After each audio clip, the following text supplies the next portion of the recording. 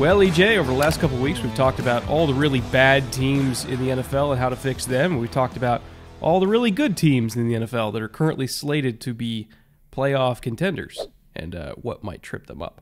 What we have not talked about at all is the entire wide middle pack of the NFL. Everybody who is, for lack of a better word, stuck in purgatory right now. And there are some teams, since we've done the basement episode, that have moved into the basement. Shout out Washington. And there are some teams that have moved out of the basement. Shout out Atlanta, technically, who went from the 9th pick to the 19th pick in literally 1 week just by winning one game.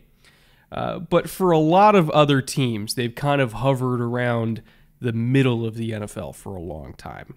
Plus minus a few games from being 500. They're not in the Caleb or May sweepstakes, but they're also not probably going to make the playoffs. And so what do you do? What do you do if you're stuck in the middle of the league and you're trying desperately to get out of purgatory? We're going to talk about all of those teams today. There's 14 of them, technically 12 of them. And then we're going to talk about the two other basement teams, Chicago and the Panthers, who we didn't talk about the last time we did this, that are kind of in their own separate version of purgatory for one reason or another. And they've had some interesting developments take place over the last week or so. Before we get into all these individual teams, though, one by one, EJ, how you feeling? You're in luck. I have experience with teams that are locked in the middle. They continually go right about 500, always end up kicking their draft pick just out of the top 10, 15, 17, and just do it year after year after year, and then do something stupid to try and get out of that little rut and make it worse. So I can offer a lot of expertise here. I have a nice Ninkasi Winter Ale, which is what they have rebranded Slayer for this year. So I am prepared for this discussion. I am still in my Calvados mood, so I still have that neat tonight. Not to poke the bear and make things worse. I mean, actually it is. I'm just being an asshole here. But the reality of a lot of teams that are in the middle, i.e. the Bears for many years, is that, again, they're not quite good enough to make the playoffs, but they're also not quite good enough to get like the transformational talents, right? Being one pick away from Leonard Williams, being one pick away from Aaron Donald, like year after year after year. Like it's hard to get out of that spot because you feel like you can't get like the very, very top prospects, and you feel like you almost have to spend your way out of it or just get incredibly lucky, right? And hope that somebody falls. It's a tough spot to be in. There's a reason why a lot of teams stay in that spot year after year, because it's almost like quicksand. Like once you're in it, it's tough to get out of it. There is a team that has been in that area for a while, which is going to be our first team, Washington Commanders. And even by their standards, which has been generally like a mid-pack team, this is a rough year for them. They're currently slated with the 5th overall pick. They don't feel like one of the 5 worst teams in the NFL, but they have a top 5 pick. And so they kind of have a unique opportunity that many purgatory teams don't usually get, which is having the ability to get an elite talent that could potentially push a roster that is not in the bottom 5 in the NFL back into being a playoff type team. Now, what they do with this top 5 pick is going to hinge a lot on what you feel about Sam Howell. On this podcast, you and I happen to like Sam Howell quite a bit. They also have the 3rd most cap space going into this offseason. They could potentially have $100+ million after all the restructures and cuts and everything like that. And so they're kind of in an interesting position where they have all the money in the world. They're going to have super high draft picks, probably, and the world is their oyster. I have to imagine it's going to be a new coaching regime. You got a new owner in there who's not afraid to spend. So I'm going to give the floor to you first, EJ. When it comes to the Washington Commanders, how do they attack this offseason to get out of this purgatory position? As you said, they're pretty lucky. They have a quarterback who can play. Now, whether or not you think Sam Howell is a top quarterback, that's okay. He has shown more than enough sort of moxie and ability to keep this team afloat if you want to put talent around him. And they already have a lot of that talent, which separates them from a lot of teams that end up in this position. One of the rare teams we're going to talk about in this entire list, actually in the entire league, that is set for pass catchers, like wide receivers and tight ends. They have multiples in both categories. There are not too many teams that can say that. So if you're set up with a quarterback and you're set up with pass catchers, you've got a decent stable of running backs, your defense is okay. It's going to need some help, but like you said, they got free agency dollars. So I imagine there's going to be a pretty big spend there in free agency. They could really use a nickel unless they convert Tariq Castro Fields. On offense, they need a tackle, and it's not necessarily because their tackles are awful, but because their tackles are going to be on their way out the door before too long. And you either need a very good young one that can come in and start right away, or one you can groom for a year and then have him ready to start when one of your existing tackles moves on. And on defense, they need an edge, strangely enough. After trading away both their high-powered edges, they've got some really good interior players, but you need to be able to pressure the quarterback, and right now, they've got mid-round picks manning those spots. That was on purpose to get themselves some more draft capital. They're going to have to spend high draft capital to get an edge rusher, but it's one of the weird teams that doesn't have a great record, does have a quarterback, has lots of players on offense, has a pretty good offensive mind. We'll see whether or not EB stays with the team. If there is a coaching change, who knows? Maybe they give him his shot at the ring. We'll see. But it is not a bottom-of-the-barrel team talent-wise, and they have both free agency money, and they're going to have a high draft pick. This is a chance for Washington to kick itself out of the rut. The fact that they traded away Young and Sweat, despite having a lot of money available, like they could have signed them if they wanted to. Again, they had the third most free agency money. I think those trades were indicative of they thought their timeline wasn't ready. Like, they still feel like they're more than just a couple edge guys away. And it's true. I mean, if you look at the secondary, they can't cover anybody. You know, linebacking core has really struggled. Davis has played better this year, but, like, they got to figure out a replacement for Cody Barton. He's kind of... And it sucks because I like Cody Barton a lot going into this year, but he just has not had a good year. So they're probably going to look for a replacement for him. I would imagine they're going to look for some, like, mercenary edges just to hold down the fort for the next couple of years. If I was going to attack this offseason knowing that I have $100+ million likely, I would probably approach it of buy a defense, draft an offense, just based on where our pick is and how much money we have. So, you know, try to see if I could throw some money at Danielle Hunter. You know, Zadarius Smith is going to be a free agent as well. Bring them in as, again, like veteran, not top of market mercenary contracts. See what Grant Delpit is going to cost if we can pry him away from Cleveland. I would even say Azeez Al-Shaair to be that kind of aforementioned Cody Barton replacement, because he's got like a void year type deal in Tennessee, so he's going to be a free agent too, and he's a massive upgrade.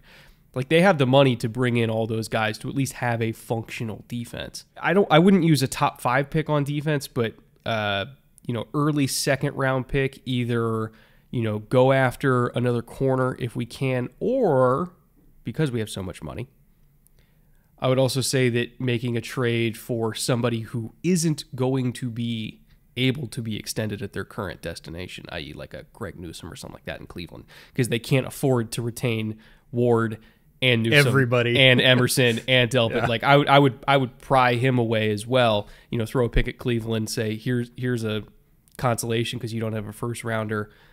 We'll pay him what you can't. And then you use your top 5 pick on, again, we're just assuming that Sam Howell is going to be the guy. That's when you could use a top 5 pick on like an Olu or an Alt to be like your tackle of the future, because Leno's going to be a free agent after 2024. And then Wiley, like they brought in Wiley, who's been up and down to say the least. He's given up 40 pressures so far this year. Granted, not all of them are his fault. Howell was holding the ball for quite a bit, but like even go back to his time in Kansas City, like his best game as a Chief was the Super Bowl. It was his last game. So it's like, I still don't think that Wiley's like a top tier starting tackle anyway. So taking the opportunity to get a potential top tier starting tackle in either Fashanu or Alt, and then investing the second in a corner, whether it's through a trade or through the draft, and then spending an ungodly amount on the defense otherwise.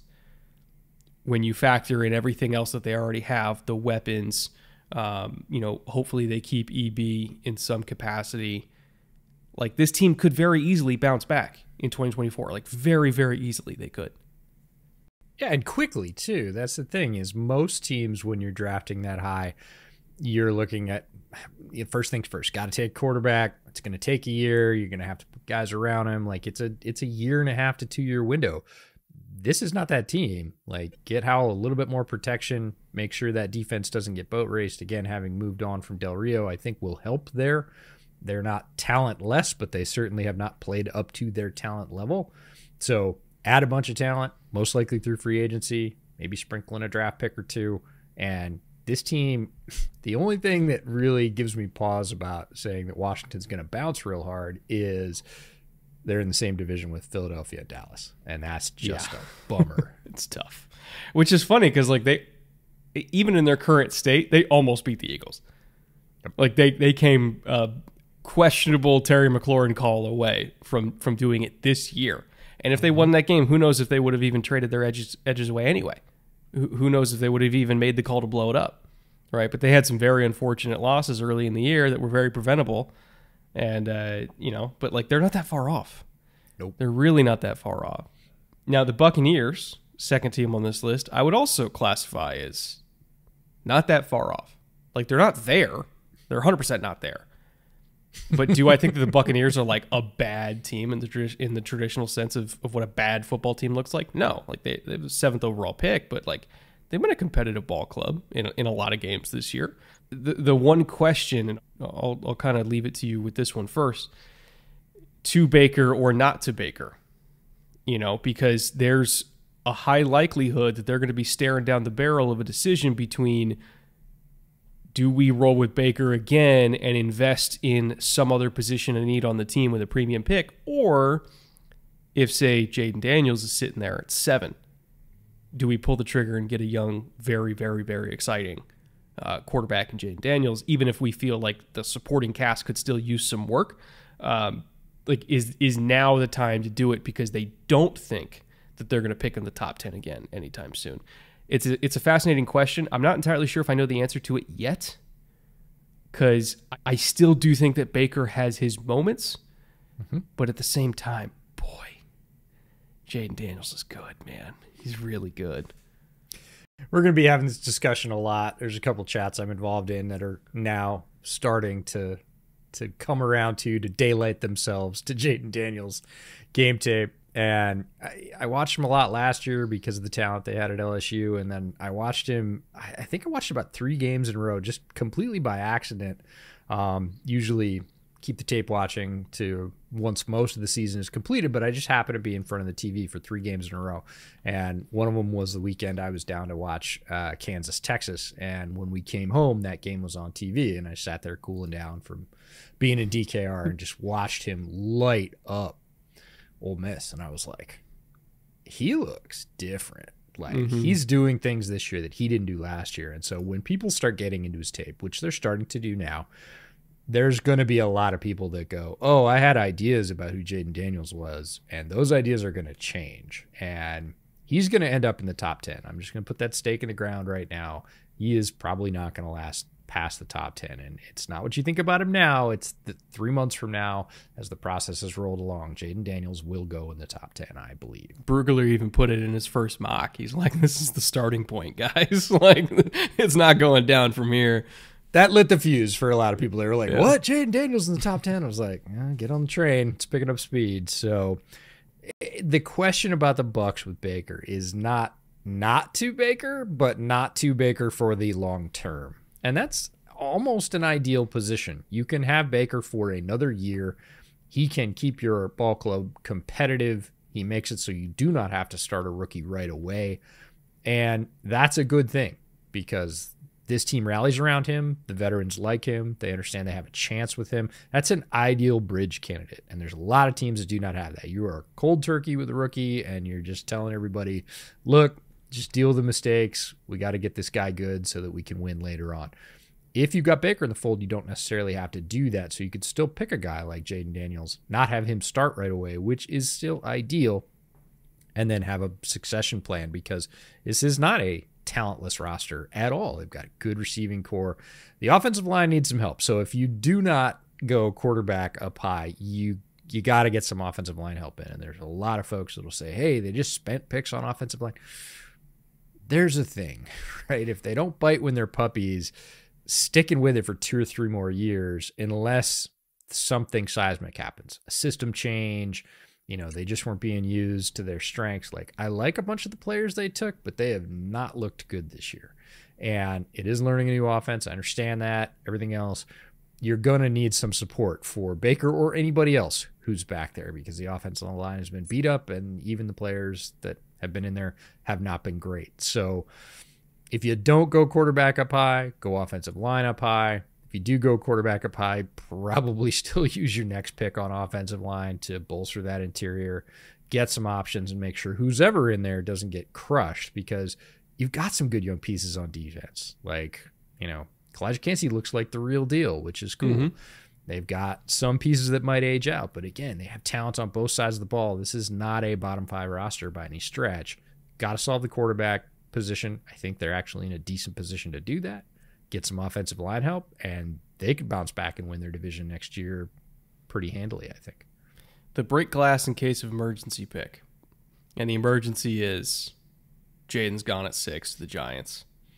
And, Olu and Alt are gone. Like, if the first 5 picks are 3 quarterbacks, Marvin and Olu, and, they're debating between Alt and, say, Latu, like, those are the break glass in case of emergency picks, right? Like they're going to get a good player no matter what.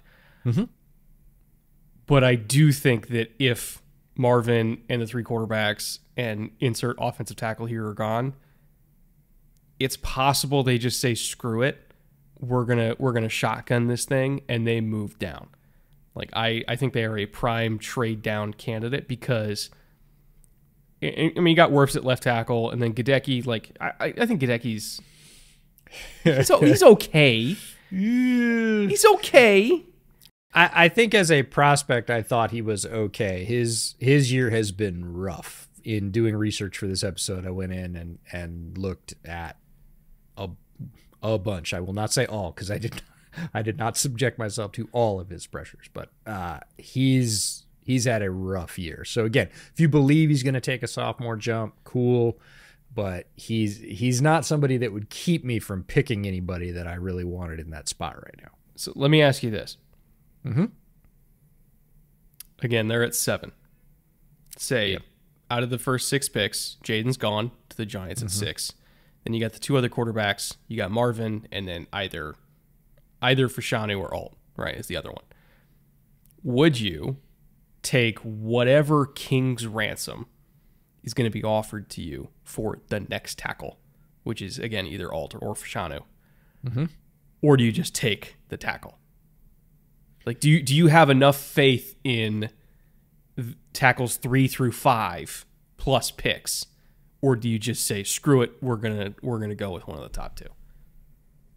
I think picks are always good, but if it's Alt sitting there specifically because they moved Wirfs over to left, if Wirfs was still at right, I'd say probably take the picks, because I actually think Alt is a better run blocker than a pass blocker right now, although he is also a player that has improved a lot this year, and we'll be talking about him a lot throughout draft season. But he would slot in very nicely at right. And unless somebody gave me a bunch of picks, and they might not be willing to. They might be willing to give me some, but say, I'm comfortable with tackle 3 if I don't get this guy, or tackle 4, depending on where my draft spot is. If somebody really falls in love with Joe Alt and they think he's an all-pro, and they're gonna hand me a bunch of picks, I'll probably take it, because if I think you can get some help not that much farther on down and be okay. But Alt in particular, if Alt's the guy and he's there and the offer's kind of lukewarm to come up and get him, I'd be just fine with them taking Alt, plugging him in at right tackle, or even, again, if you believe in Gadecki, great, a competition, right? Put him in camp. You're not going to lose. You're going to have a great backup swing tackle. That's not a bad position to be in, and it does line up with their needs. It lines up with where the player fits in terms of his skills. It's going to help their running game right off, which has been not great this year. I don't know any offensive coordinators that don't like having a decent solid base for their running game. So it's a step up in a lot of directions. If the offer blows you away, sure, go for tackle 3 or 4. Like, have at it. But if not, and you really like Joe Alt, you like the player, you like the makeup, I think the fit is very good, pull the trigger. Well, that's a good segue to our next team on the list, the Jets, who are 1 pick behind them at the 8th overall pick as of this moment. I have to imagine, like, even though Rodgers started practicing today, like, the fact that they're all but out of the playoff hunt, it's like a 1% chance to make the playoffs. Like, I don't think Rodgers come back this year just because, like, even if he could, which I'm still not 100% sure if he can, but even if he could, he's not going to do it when they're out of the playoffs. So, cool, he's already practicing. That means that, like, he's going to be okay for next year. That's great. But, like, this is going to be a team that probably finishes with a top 10 pick. And as of right now, they're at 8. They're right behind the Bucs. So if the draft were to happen today, and I'm staring down the barrel of not getting either one of these top 2 tackles, that absolutely terrifies me, because I am going into 2024 with a 40-year-old quarterback coming off an Achilles tear with one of the worst pass protection units of the entire NFL. Given that scenario, I am going to send an offer that blows away Tampa, because I got to get one of these dudes. Like, I don't even care. Like, okay, we're moving up 1 spot. You want our 1 and you want like a 2 in next year's 3? Fine. You can have it. But, like, I got to get one. Like, I don't think there's another option. Like, their window is next year. Got to do it. I agree that they have to get one. I don't necessarily agree that they have to send a king's ransom. I feel like the absolute 100% lockdown move, if one of the top tackles does not fall to them, is not to trade away a whole bunch of picks, but go wide receiver, because this wide receiver class is loaded. I know you're tired of hearing us say that. Trust me on this. It is. This is a stacked wide receiver class, and they have a huge need. After Garrett Wilson, who is awesome, and we love Garrett Wilson, this team is rolling out Brownlee, Gibson, and whatever a Charles Irwin is. Right? That is not okay, right? You're an injury away from, Gibson being your number 2. Like, again, this is the Rodgers parade of retread teammates that they allowed him to sign. Oh, turns out, guess what? They're not good. It was a healthy scratch last week. Like, you got to get those guys out of the system. He's your quarterback, not your GM, and you need to give him more targets. Like, this was his complaint in Green Bay. Like, draft me wide receivers, get me targets, and they wouldn't, famously, for years and years. The Jets can't fall into that trap. They've got to look and say, look, we've got Wilson.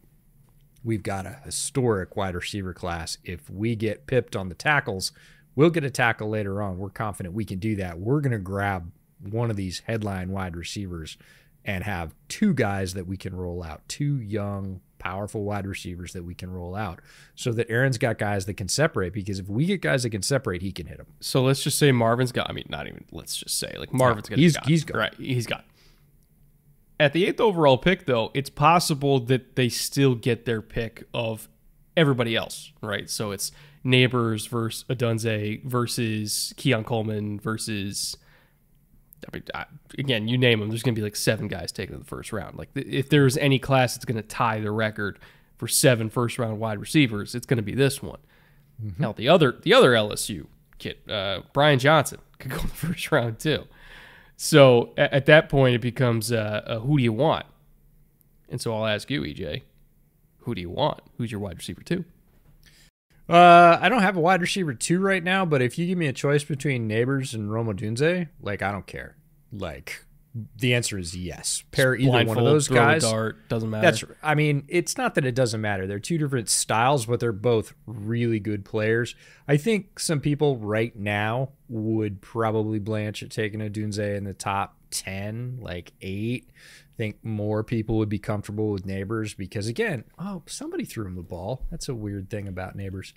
Anyways, like, he's more explosive in terms of, flash, but you've got that in Wilson already. Like, that's Wilson's game is deep speed flash, chunk play explosion, and Odunze is just really good everywhere else, and he's really, really good. So might be a little bit early. But you need wide receiver help. You cannot roll that wide receiver, core out again. The Corey Davis retirement and then the Elijah Moore trade. At the time, it was like, well, sure, they've got like 11 receivers. Who cares? Well, turns out 3 of those guys, are basically retreads and can't play. The other guys are young guys. Nothing against Brownlee and Gibson. Like, they're young players. They could develop into very nice 3s and 4s. That's fine.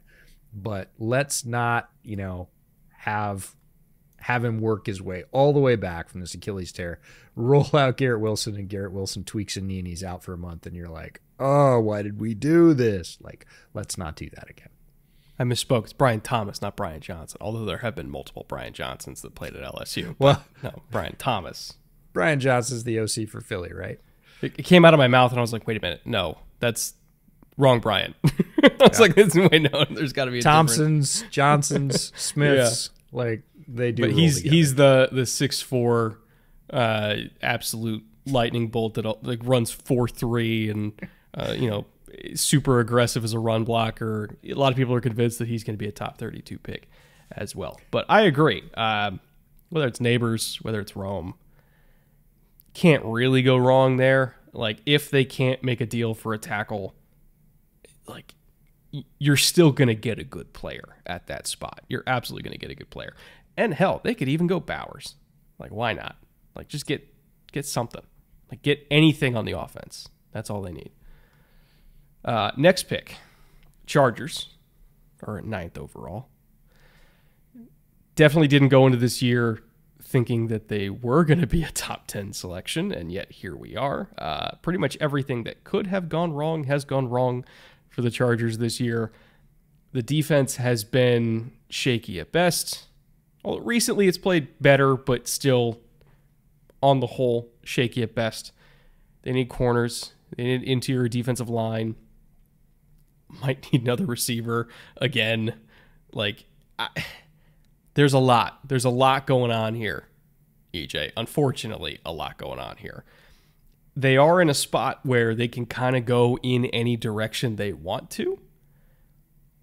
I guess my opening question to you is, let's just say the Jets take either Neighbors or Odunze there. Is the other one, the leftover one, your top choice for the Chargers?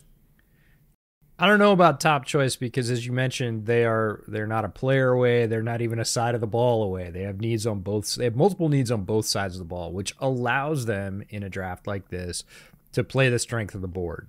So if somebody slips that wasn't expected to slip, they can probably use them. Do they need a tackle?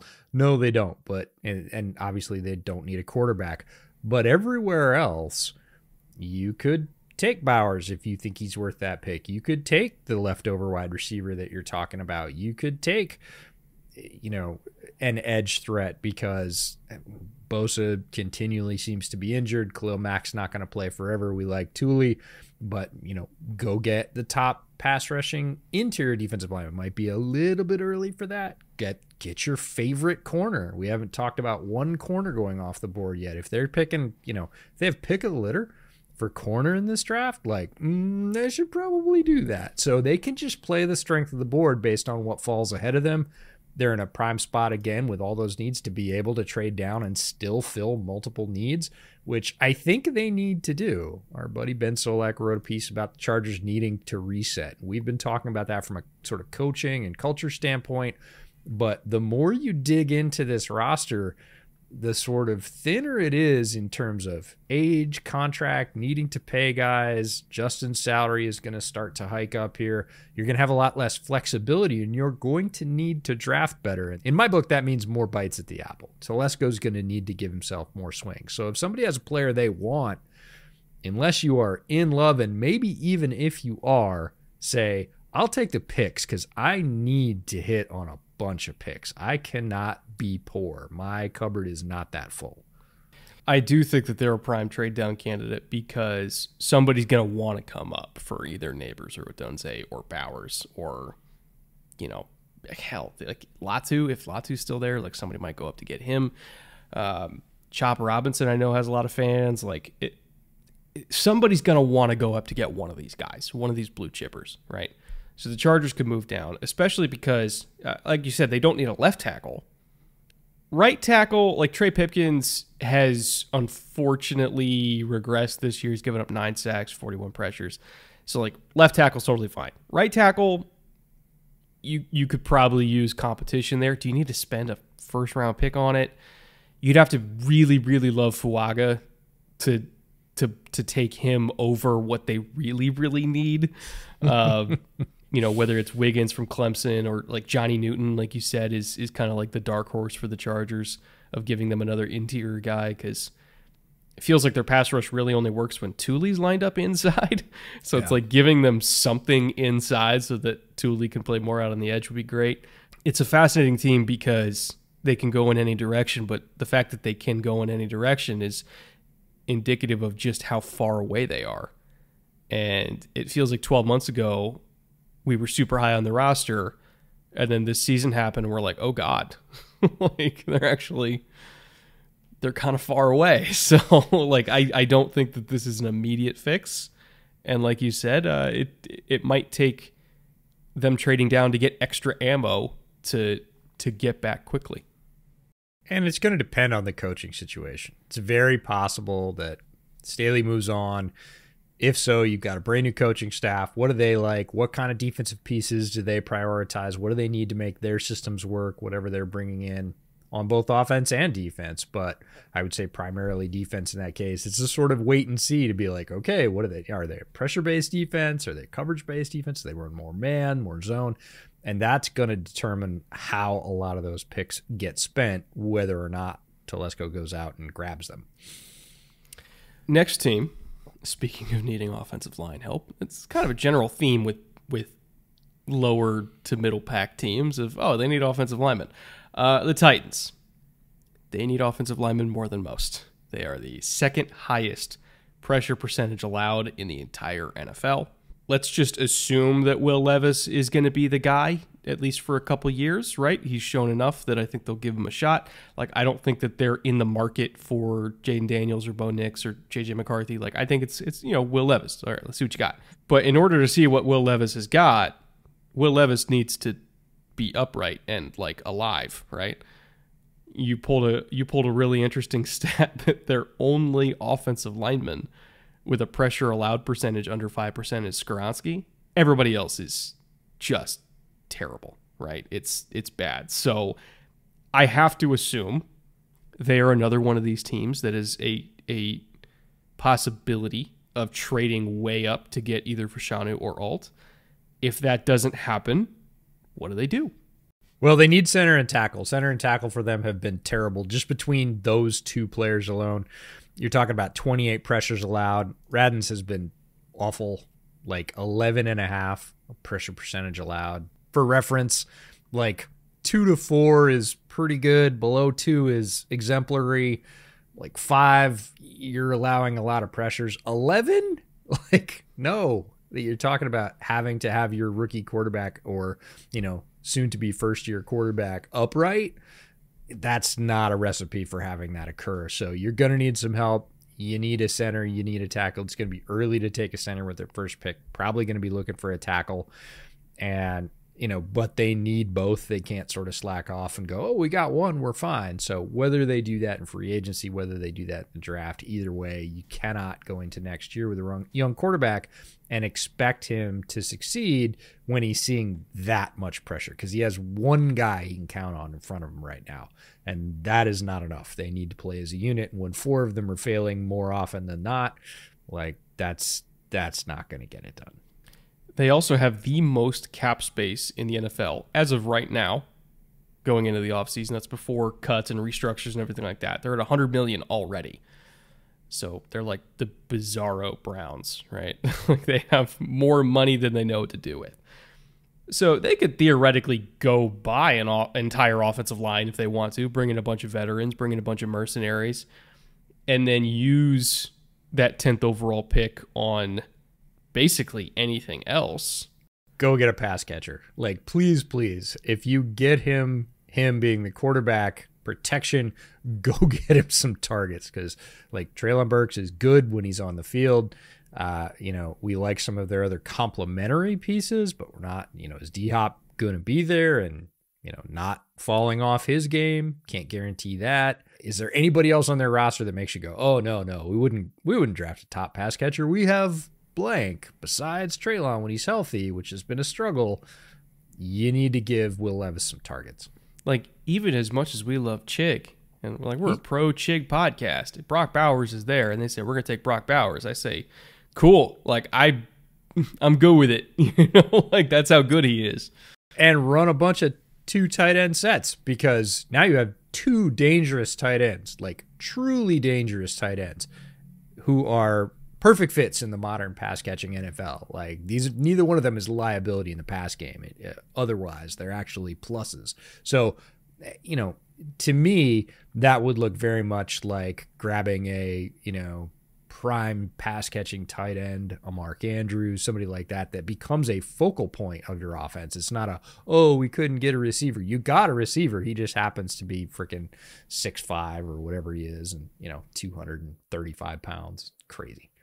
A lot of people have concerns about Bowers' size at 235, 240, somewhere around there, that general ballpark. And I'm like, well, there's a lot of tight ends that play around there in the NFL now. Have you seen him play would be my answer, because that you're going to basically have to tranquilize me when we talk about Brock Bowers, because I've loved Brock Bowers for a couple of years. Like, watching that guy play football has very little to do with his size. Watching his skill as a football player. He's an amazing athlete, but he is also an amazing football player, and that's a different thing entirely. He is an amazing football player. Like, he is a difference maker flat out. Don't care what you call him. He is a great, great player. So when we start talking about a guy and, maybe you don't follow the draft, maybe you're not in college football, and you go, wait, he's a tight end. What are you talking about?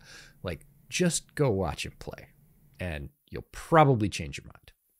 That general range of size, I mean, we've seen Jordan Reed make it work. We've seen Evan Ingram make it work. We've seen Chris Cooley make it work. There have been a lot of tight ends that have played around between 235 and 245. Like, you don't need to be 260 to be a tight end in the NFL. Now, if you want to be a Y, sure, fine, be 260. But in terms of what like a modern, movable chess piece tight end, H-backy type guy is, like, yeah, fine, 235. This is normal. It's fine. Size is not an issue. I love it. I love that you just say B 260 like it's be nice. Right? Just B 260. Okay. And the answer isn't just, pack on muscle.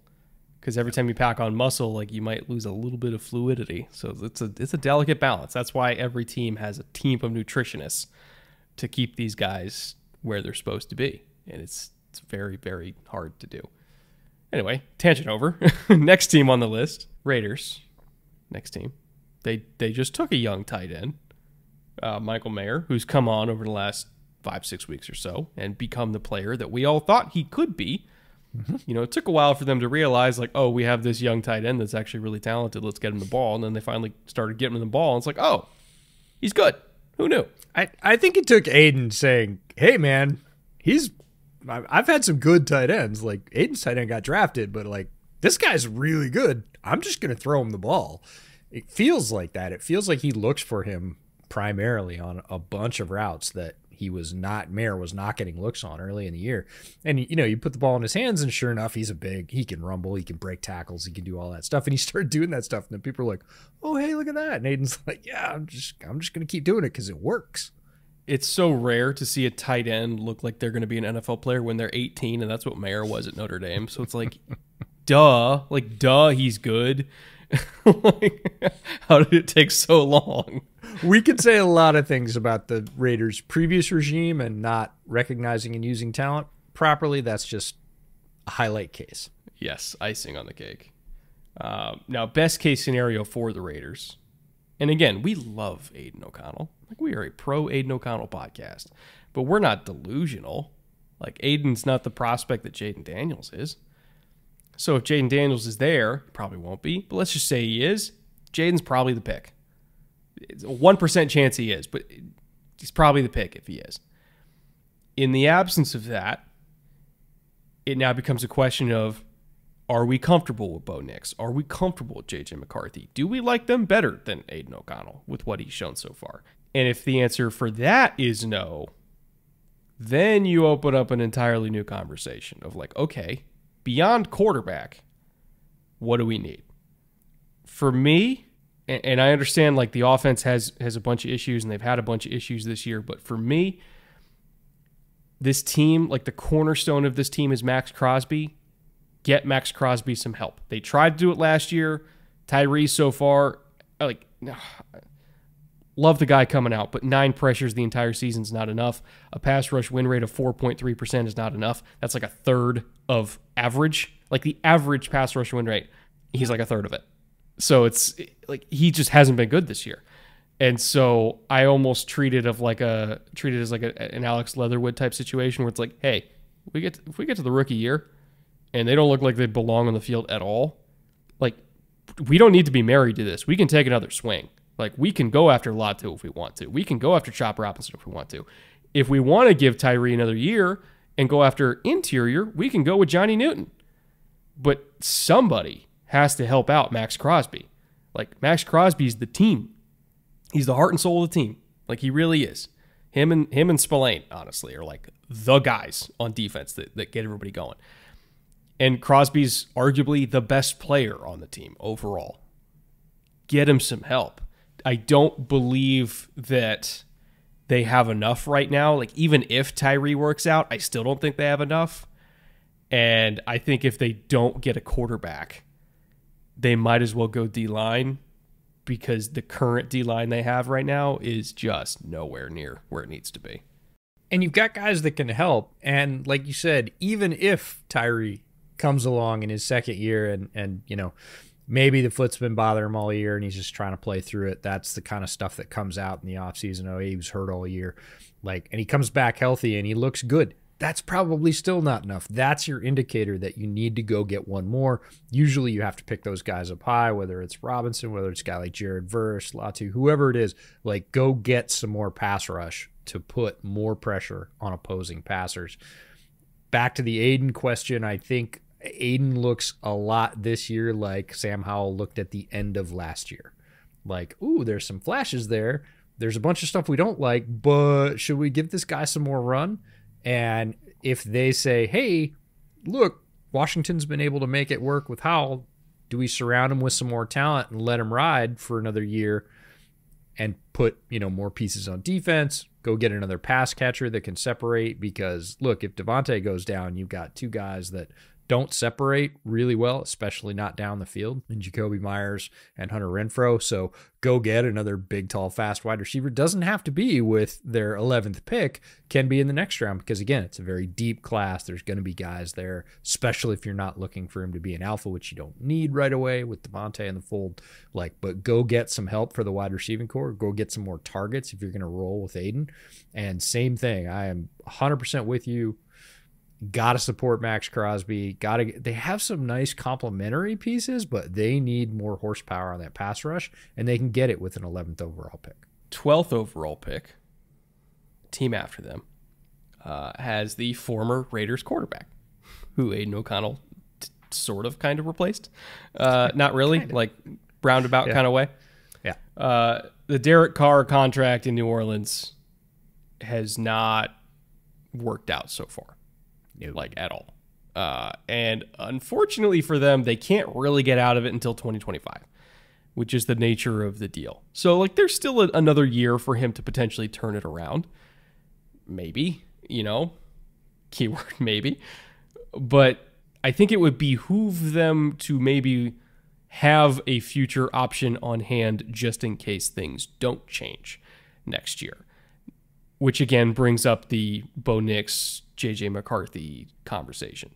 I know that you were advocating for bringing in Jacoby Brissett as maybe competition for Carr.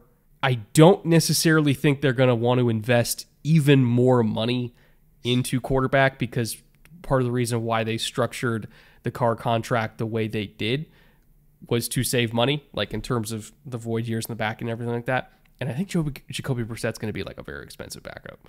Like I think he's going to make a lot of money on the market. So I don't know if they're going to do that. The question I would pose to you is, does Bo Nix fit there that high, or J.J. McCarthy, or Michael Penix? And if not, what do they do? Because they're kind of in no man's land, right? Like, they are the definition of a purgatory team. They got a lot of money they got to figure out. I mean, they always do, but like, they got to do it again. Yes. You know, Yep. They got a quarterback contract that's not looking good.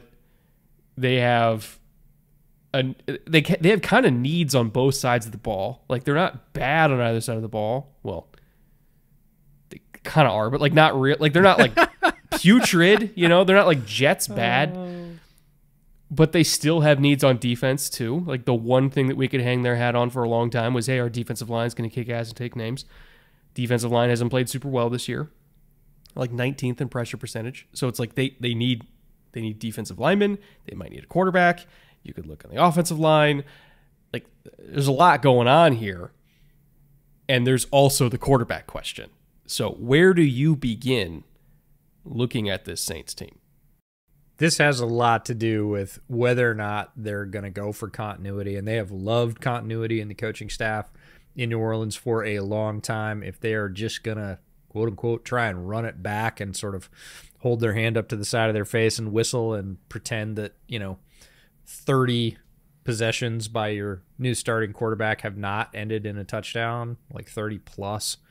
Like, that's a thing. So yes, there is a chance for Carr to rebound a little bit. Hey, can we have Sean Payton back? He did it with Russell Wilson. Like, Russell Wilson had a terrible year and he actually looks functional this year. Carr is going to be in a very, very similar position. He has a terrible year going this year. I don't see that turning around before the end of the season. He is going to need a serious rebound. And like you said, they're kind of stuck with him. But does that mean you just sort of mail the season and go, well, we can't do anything about it, and, alternate Taysom Hill in, throw in some Jameis if he comes back, or go get a guy like Jacoby Brissett to ostensibly be the backup, but if he plays better, play him for, yes, expensive, but expensive backup money, not expensive starter money, to give yourself a chance, because I don't feel like right now a team that can't score any points has any chance. So how do you sell that, to your players, to your offensive players? If they choose to just sort of put their hands over their eyes and say, it'll work, just trust us, and they don't address quarterback because they don't think they can financially, yeah, I would look to the Lions. And in particular, they need a tackle. Like, Andres Pete is bad. Like, he is the weak link in this offensive line. He is not great. Very high pressure percentage, getting his quarterbacks hit a lot. He just has had a very bad year. So again, if he's struggling with an injury that they know about and they think he'll bounce back, great. But if not, you can't just leave him there and say, oh, we're fine. Go get an offensive tackle. Defensive line would fit organizationally with what they've done under Mickey Loomis. They have spent high draft picks year after year on defensive linemen, interior and exterior. That is where they have gone. All those years that they were at the end of the first round, it was like clockwork. Okay, here comes the Saints pick at 25, 28, 29, whatever it is.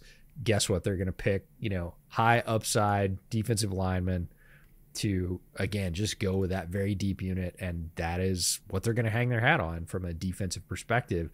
Don't know if that'll continue. Wouldn't be surprised if it did. Those trends do seem to carry over, and again, Mickey Loomis has been the GM there for freaking ever. So he might say, hey, this is what got me here. I'm just going to keep doing that, and if somebody falls to the end of the first round, they always will. I will pick the most talented defensive lineman I can, and that's great. Pick up a tackle a little bit later, and we will just kind of close our eyes about the quarterback situation because we don't really think there's anything to do, and then pick up a possible developmental future successor, throw whatever word you want at it, in the middle rounds, which does not have a very high success rate. But if that's going to be their tip of the cap to, quote unquote, acknowledging the quarterback situation, okay. The one that I would throw out, again, let's say they go either tackle, because like beyond Pete, like Pete's a guard that they moved out, right? But beyond Pete, like the other option, left tackle Trevor Penning, hasn't exactly blown you away either, right? So it's like they kind of need one no matter what. Like, it doesn't really matter who is out there. Like they need to be better at that spot. Yes. So even if they don't take a tackle, and they go say edge, first round, improve that rotation, and they punt on quarterback to late in the draft. The name that I have in mind for somebody who could potentially take over down the line if we're just treating Derek Carr as a bridge. This is surprising even myself, considering what I thought of him as a prospect a couple years ago. But there's been tremendous growth, both on and off the field, honestly. And that's Spencer Rattler. Like, Spencer Rattler, 2021-ish, when he lost the job to Caleb, I was like, no way. Like, this is never going to work. Never going to work. A couple years later, a lot of development later, ironically, he just declared today, by the way. But I look at Spencer Rattler now, and I'm like, you know what? There's something there. Like, obviously, the arm talent, the physical talent, but in terms of decision-making, in terms of ball placement, in terms of just, like, maturity as a person, like, he is so far ahead of where he was a couple years ago. And I think he's a great example of, 19-year-olds aren't fully developed in a lot of ways. Like, let's at least see what he looks like when he can drink. Let's see what he looks like when he can get close to running a car. And, you wait a couple of years and somebody grows as both a player and as a person, and you're like, oh, okay, there's something there.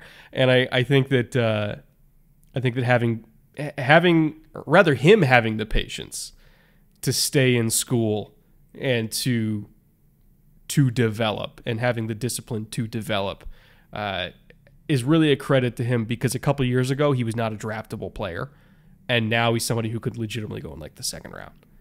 And if I was the Saints, I would strongly consider taking him to hopefully be like our Will Levis. Will Levis coming in, playing behind Ryan Tannehill, and then eventually like taking over in the middle of the year and becoming the guy. Like, that's what I hope for Spencer Rattler, is to be that kind of round 2, not even lotto ticket, but round 2 chance. And hopefully his physical talent, which is considerable, can translate into him being an option in the future. Like, that's kind of how I would approach it for New Orleans. Rattler's going to have a really good chance to show off in the pre-draft process. Accepted his Senior Bowl invite. His top wide receiver is also going to the Senior Bowl. That always helps. Xavier I missed that. Yep, Xavier Legette accepted his invite today. God, he's good. Yeah, they're gonna have some fun together. They're gonna be able to light it up. It's always fun when you have a teammate there. They might not end up on the same team, which means that would be reduced, but that's okay. And I'm with you. Jim knows what he's doing. He's gonna put them on the same team. Yeah, like we need to see those 60-yard bombs in practice. Okay, like yeah. I mean, I imagine. Well, I think scouts might be of two minds about that, but we'll see. In terms of Rattler as a player, he sort of peaked a couple of years ago in terms of draftability. Everybody, and it was more preseason hype about, hey, this is going to be the guy. It didn't work out, and that was a real crossroads for him, because he could have said, screw it, I'll go anyways. It's as close as I'm going to get. I think that would have been very detrimental for his career because of where he was developmentally, both as a player and, just as a human being, like you said, not being of an age yet where you're making your best decisions. Chooses to stay in school, chooses to transfer, chooses to, commit to his craft, continues to work. I think now is arguably at a higher place than he was at that previous spot where everybody said, oh, hey, he's going to be one of the top draftable prospects, and then it doesn't work out. It's a very hard thing to sort of bounce back from and overcome when everybody's whispering in your ear, preseason All-American, hey, you're going to be right up there, and then it just doesn't happen to the point where you go, ooh, I'm not even sure I'm going to stay here. Sort of goes quietly, transfers to another school, keeps his head down, keeps working, has a very good season, shows progress in a lot of areas that scouts are going to look at. now has another chance to take what I would say is even a cleaner run at that process.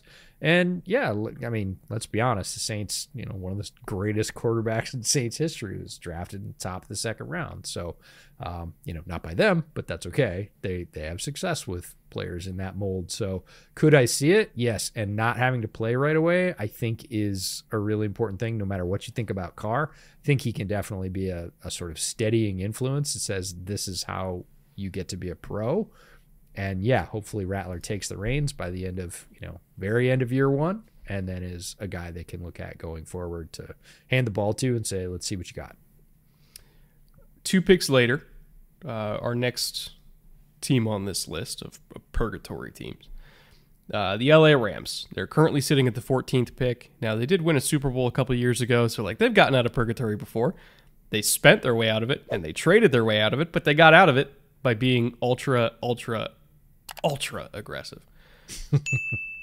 I'm not necessarily sure that they are still in that mindset, that fuck them picks mindset. Like, Ooh. They've kind of switched up, and now it's give us all the picks mindset. They had like 14 rookies last year. Yep. I have to imagine they might look at doing the same thing again this year, because that shotgun approach is what allowed them to get a guy like Puka in the 5th round, Kobe Turner in the 3rd round. Byron Young, I think, was also a 3rd round pick. Like, they were able to get a bunch of good young guys because they played the volume game, right? Yeah. Sitting at the 14th pick, I kind of feel like they might do it again because Olu and Alt are both going to be gone. You could maybe talk me into Fuaga, Latham, or Mims around there too. But in the absence of that, like, I can't really think of another position that they have to take at 14. Like, that they absolutely have to take, because all the quarterbacks are going to be gone. At least all the ones that we think could start fairly quickly are going to be gone. And so it's either you take the tackle early on because their offensive line is an issue, or you trade down, you collect a bunch of picks, and you try to shotgun it again, which I think they very easily could do. I can absolutely see them, running the shotgun approach back because it did work for them and it collected them a lot of young talent that's allowing them to build a lot of the growth that is going to benefit them next year, even if it isn't this year. It reminds me a little bit of the Chiefs defense in a completely different phase. Last year, the Chiefs defense was really young. They ended up winning a Super Bowl because, again, thanks, Pat. That's cool. This year, that Chiefs defense, freaking amazing. Like, you saw the flashes last year. This year, they rounded off all the rough edges, the few there were, and they have a very good, very strong young defense, based off the players that they got last year. The Rams are going to have some of that next year. All these players who have shown flashes, Byron Young and Kobe, you mentioned those guys, are going to be a year better next year, and I could see them, again, doubling down, kind of like what the Seahawks have done. The Seahawks have done a bunch of picks, not necessarily lower picks, but just a bunch of picks 2 years in a row and really sort of re-energize the organization.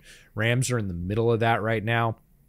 You posed the question about whether or not you get a tackle and whether or not it's too early for that sort of top second tier of tackles. My answer is no. Unless you get one in free agency, you need one. You need one bad. 11th highest pressure percentage allowed. That's largely because of the tackle spots. The center hasn't been great, but the center's pressure percentage allowed is half of both of the tackles.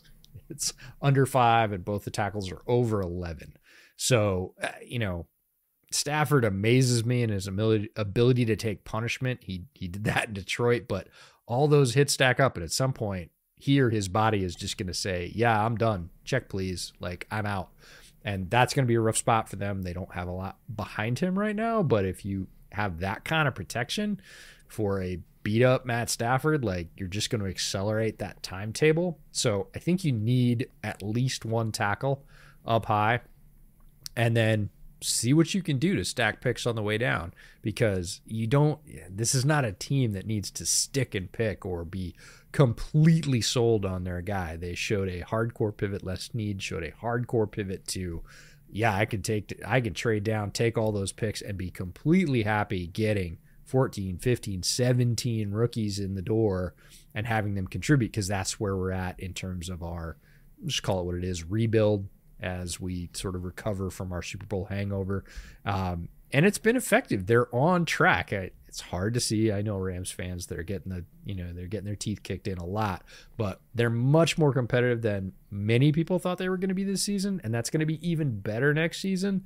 So I can see the double down working for them. For Rams fans that are sad right now, I want you to look at the Packers, who this time last year, like again, very young team that is now, I mean, it took until basically Thanksgiving of year 2 for them to figure their shit out, but they're starting to figure it out and they're starting to look good.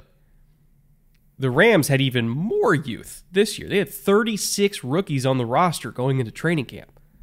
Like 36. That's insane. Okay? Yep. So there was no way that it was going to click that early. Now they were competitive, and they have been competitive this year in a lot of games. But they're so young, and it's a bunch of older stars and a bunch of kids. It's Stafford and Kupp and AD and a bunch of kids. So it's there's going to be growing pains, and there's still going to be growing pains. But once this group just gets a little bit older and a little bit more experienced, they're all going to be dirt cheap because it's a bunch of 3rd through 5th rounders. But B, they're going to be deep. This Rams team was not deep. That's why they fell off a cliff after the Super Bowl. They had no depth. Now they're building a sustainable foundation with depth and with volume. And it's very much, you know what it reminds me of? Early Pete and Schneider years in Seattle, mm-hmm.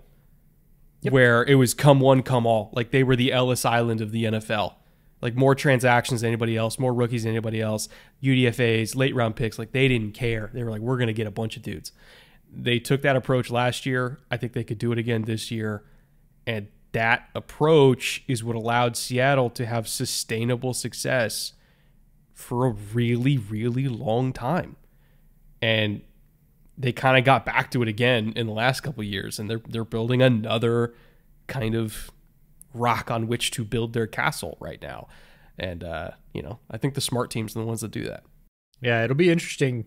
Again, both those teams being in the same division, it's always interesting when you see mirrored approaches within the same 4-team division. And that's going to play out. We're going to see who's right. Those teams are, I don't want to say rivals because it really feels like the Niners are the Seahawks rival within the division, but man, the Rams have had their number. McVay's won more games against Pete than anybody else, so they're the rival B, I guess, is the way that works, and we're just going to see which approach. They're more so just they're the thorn nemesis. in the side. There's rival and then there's nemesis, and I think there's two different. Nemesis is perfect for the Rams in terms of the Seahawks. So we'll see whose approach in terms of the general manager and the coaching staff, works down the line longer term.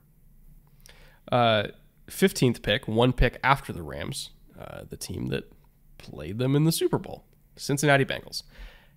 Full disclosure, Bengals are not supposed to be here. This is not a normal purgatory team. They're not really in purgatory, okay? We're being honest. They're not going to be here next year.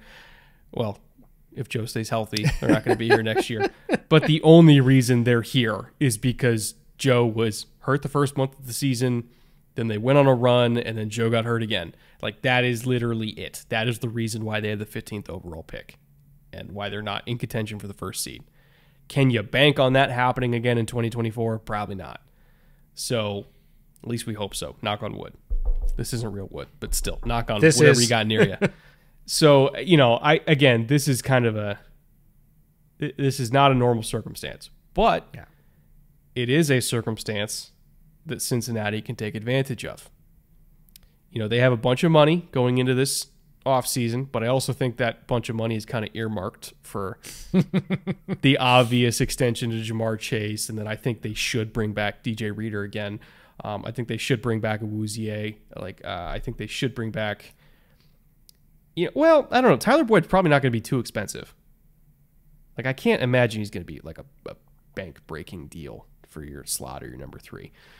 But what I don't think that money is earmarked for is T. Higgins.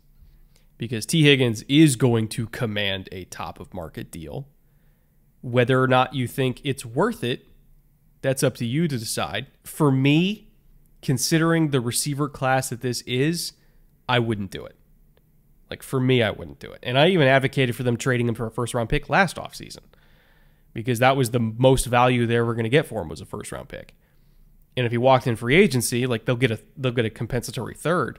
But right now, if they're going to trade him, the most they're going to get is a 2. You're not just trading for the player, you're trading for the opportunity to pay the player. And so a team's not going to trade a first-round pick that they're also going to have to pay for a guy who has had durability concerns. Like, it's going to be a 2, right?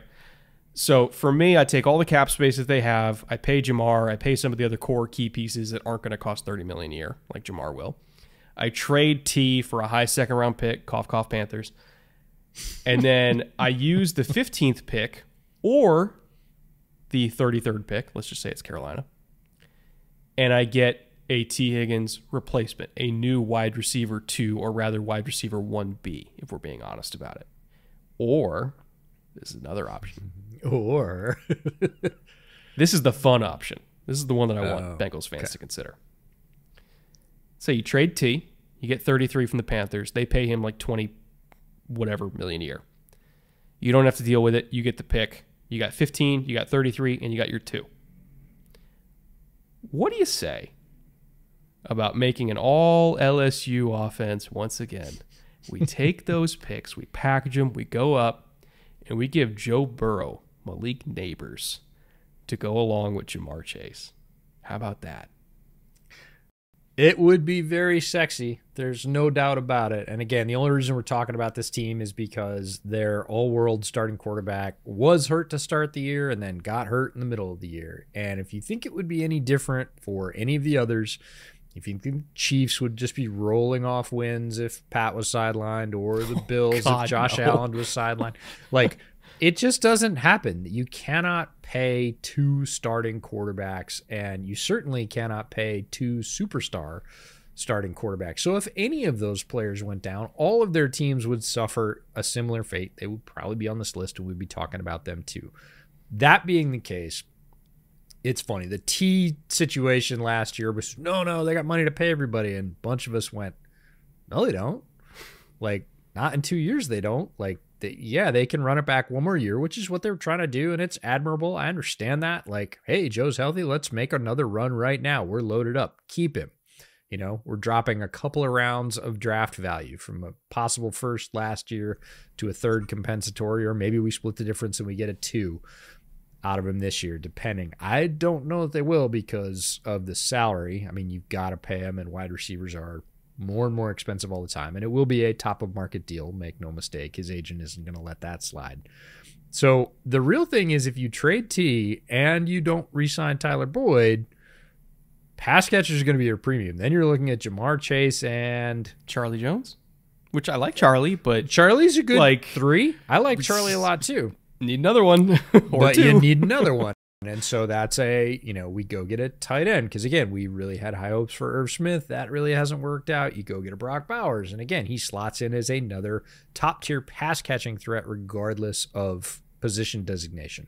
And that's fine. But you probably still need another one if you let both those guys walk. So I'm saying if you sign Tyler Boyd and he sort of slots in and becomes your auto number 2, Jones is your 3, you still probably go get a guy like Brock Bowers, and then you got Chase and Boyd and Bowers and Charlie. And okay, now we're fine, because Joe will spread it around. He needs multiple targets. So it's really a question of which of those 2 do you let go. If it's both, you got to fill those holes in some way. And, then maybe Duke Tobin and his guys trade down. But I don't really see them as a trade down candidate. They're a team that, again, if Joe is back and Joe is healthy, you give him his targets, you let him go on his run.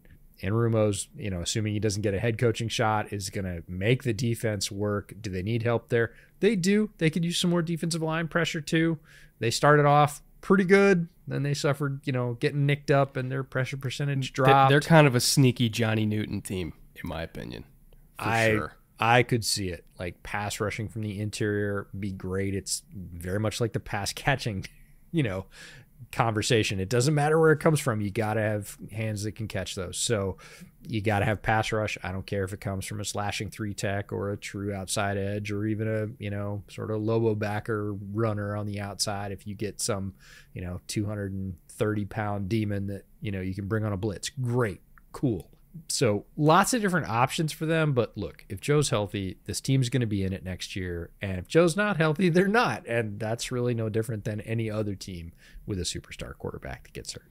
For Bengals fans that are yelling right now for offensive line help, you're correct. They need offensive line help, but they need interior help. You're not going to spend the 15th overall pick on a guard in this class, at least none of the guards that are available in this class, right? So that's a day 2 thing. And day 2's always been kind of like the sweet spot for interior offensive linemen anyway. So, like, don't worry. Like, that's part of the equation, but we're not talking about, like, top 15 part of the equation. If anything, it's, again, you're using the 15th on either receiver or Newton or whatever, something that can get pressure. And then you come back and I don't know if Barton will be there. Well, I don't know. Maybe with the 33rd pick if they trade T. Like Barton, I could see at 33. But, or who's the Washington kid, by the way? Fatanu. God, he's good. He's real good. He's so good. But again, that's another like day 2 guy, you know? And again, if the Bengals hadn't done what they did, which was finally address the offensive line last year and say, no, give us the pieces. Like, we're going to trade for some, we're going to draft some. Like, we're going to get pieces in front of Joe because Joe kept getting absolutely annihilated. Like, and then, you know, who knows, this year his wrist goes pop, not because he got annihilated, but it just happened. But if they hadn't taken that approach, we would be trumpeting like, you need offensive line, kind of like we were with the Titans, right? But they did. They stepped up. They paid a bunch of money in free agency. Yeah, you need another one, but you can get him late second, early third from then on down. You'll be okay. The Bills are 1 pick after Cincinnati. Kind of amazing how these are 2, at least before the year, we're like, hey, these are 2 AFC superpowers. They're going to be going at it, you know, division round, and now they're sitting here in the 15th and 16th overall pick right now. The Bills, for an entirely different reason than the Bengals, Josh Allen has stayed healthy, and Josh Allen has been productive this year. Bunch of touchdowns. Also a lot of turnovers. And, you know, we've talked extensively about what the issues with the offense were. I did a whole film room episode on it as well in terms of their inefficiency on a per drive basis at getting into scoring position. Things got better, you know, when they made a change at OC, for sure.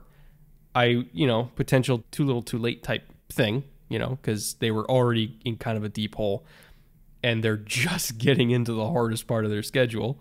You know, you still got games against Dallas. They just lost against Philly. Like, it's not a cakewalk the rest of the year. So they're probably done. Like, they're not 100% done, but they're probably done. They have like a 14% chance of making the playoffs. And again, it's not because their quarterback got hurt. I just think they took too long to make adjustments to address what was going wrong, which ultimately comes down to Sean McDermott, which means the Bills might be making this pick with a new head coach going into this year. Now, I'm not ready to advocate for Sean McDermott getting fired. I don't ever really want to advocate for somebody getting fired. Like, that seems like a shitty thing to advocate for. But it seemed like going into this year that was an unconscionable thought. And 4 months later, I'm like, well, what could happen? Because ultimately, how slow they were to make the necessary changes on offense does kind of come down to him and his reluctancy to do that. So, you know, whether or not McDermott's going to be making this pick, I don't know. I would understand if he's not. And if they bring in a new head coach, cough, cough, Ben Johnson, you know, that would potentially change the entire outlook for what this pick is going to be. But in the meantime, let's just say it is Sean McDermott, and they are sitting there at 16. Where do you think they would look to first? Because it's probably not where I think they would look to first. Yeah, I think this is a team that has, with the addition of Dalton Kincaid, has enough targets right now. This is not a team that is shorting Josh Allen places to throw the ball. Now, 2 of them are tight ends, and, you know, one of them got hurt this year, and they immediately stopped playing 12 personnel. I get it. But, you know, Dawson Knox should come back next year. He should be healthy. You've got good wide receivers on the outside. You've got, you know, the eternal lighted flame of Khalil Shakir. like hope. It's going to happen, for you. EJ. I know. So I don't necessarily think they have to prioritize pass catcher. I think secondary depth to really just fight against age and injury, mostly injury. This secondary has been ravaged, and they have so many guys that have stepped up, but it's all these guys down the roster who have been asked to shoulder this huge burden. And, you know, the elephant in the room is, are we just going to eat the Kaiir Elam pick? And I think they should. Kaiir Elam, they looked to trade him at the trade deadline. Nobody bit. He does not look like a part of this team going forward in terms of figuring into their plans long term. They obviously drafted him up high to fill that role, so it's still not filled. They didn't go out and do something in free agents. Like, you still have the hole you just missed. It happens. It's the draft. Nobody hits everything.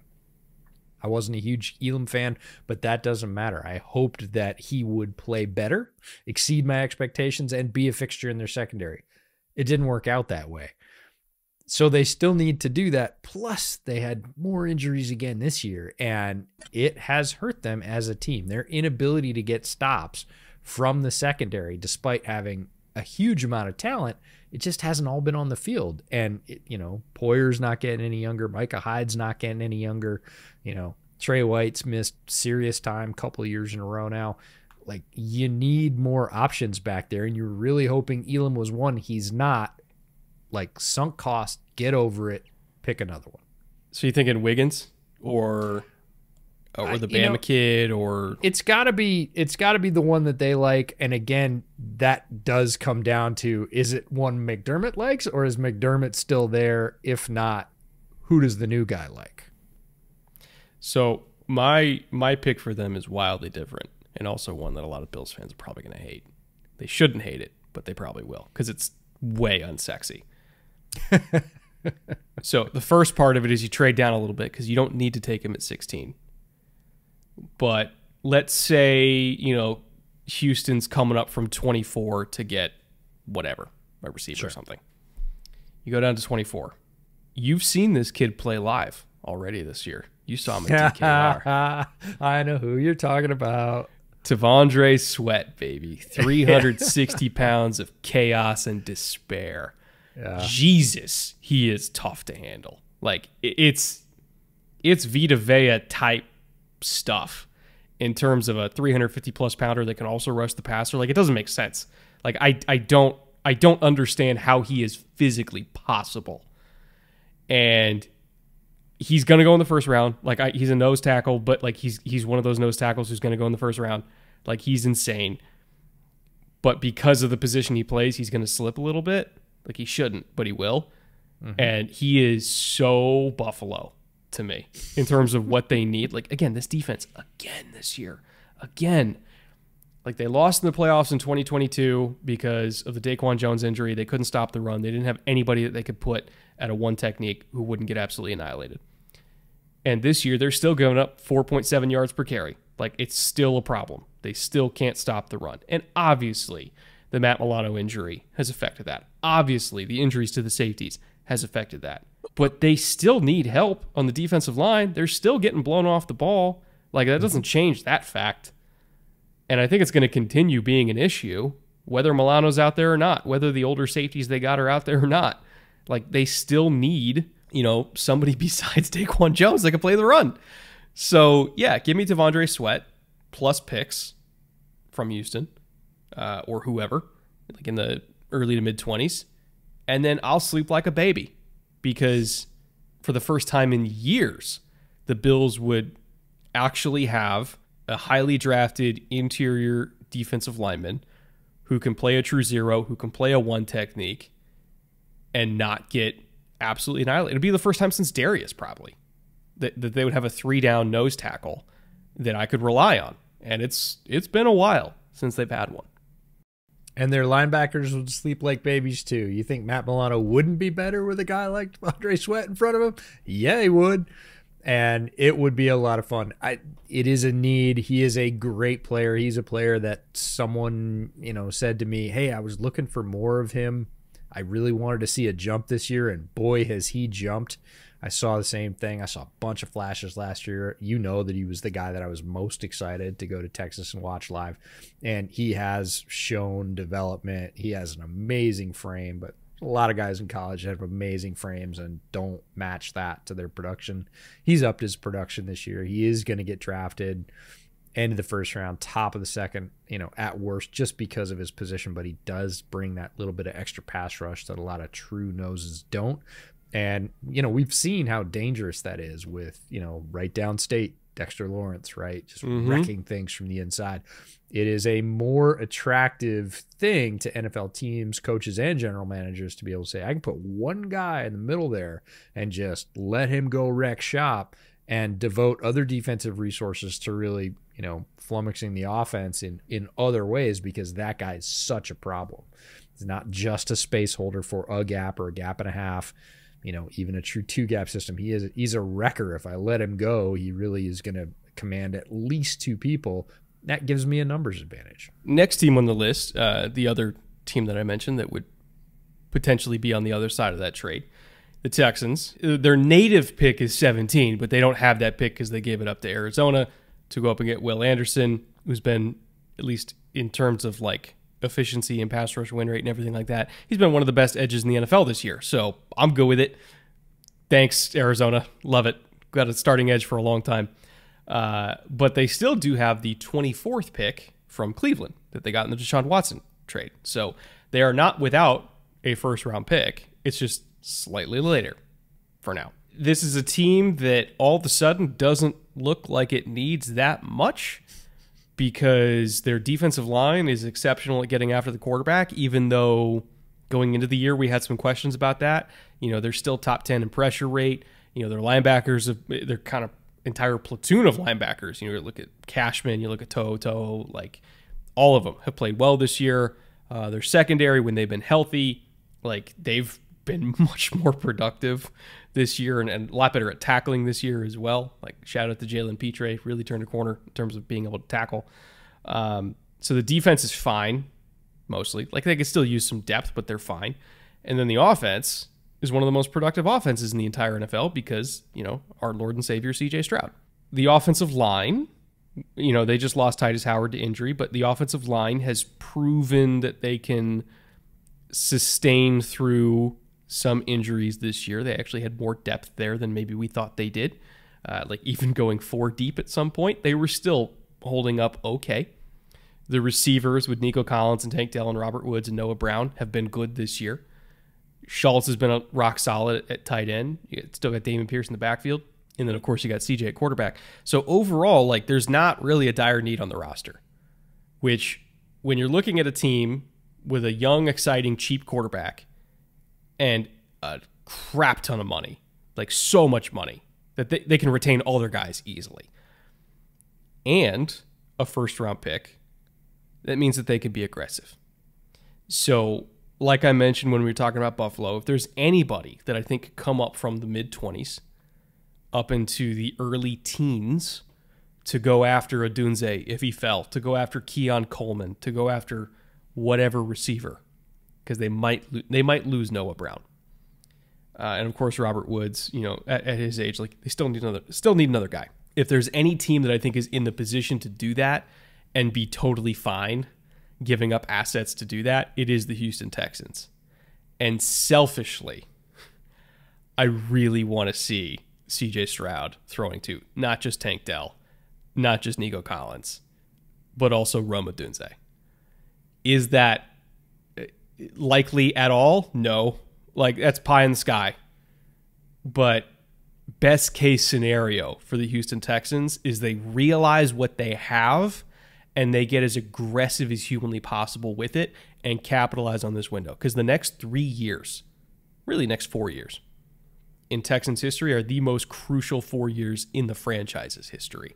This is the window. This is it. This is when you go for it. You have one of the best rookie quarterbacks ever. Spend the money. Spend the picks. Go do the damn thing. If there's ever a time to be aggressive and not care about the future, it's right now. No greater superpower in the NFL than a young, inexpensive quarterback who is good, and they have that and then some. They've also got John Mechie, in that wide receiver core.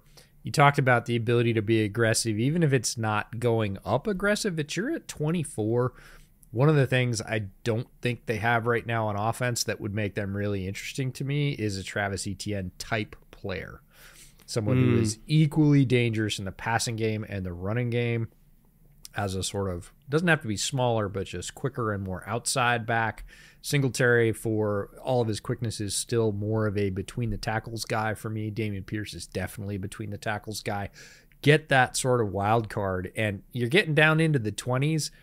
Again, you have as much depth as you do. You survived on the offensive line. Your defensive line is overproducing. Your secondary, you've invested in, again, last year, and it's paying dividends this year. You have some flexibility to say, hey, let's get us one more really dangerous piece. And I don't really care what that piece is. So if somebody's slipping again because they happen to be a running back, teams don't like spending first-round picks on running backs, like, go get a really dangerous, equally, possible or probable running and passing threat. I have an idea. Sure. So it's not just about getting a running back that's a receiver. It could potentially be getting a receiver that's also a running back. Yes. Malachi Corley, Western Kentucky. Yeah. Don't know if he's coming out this year, but a guy like Anais Smith from Texas A&M would fit that description perfectly. A guy that has running back-like skills at the wide receiver position, what they used to try and call offensive weapon, much to the chagrin of the NFL, who said, no, you can't use OW as a designation because we don't have a salary slot for OW. So you have to make him one or the other. I don't care what the Texans make him.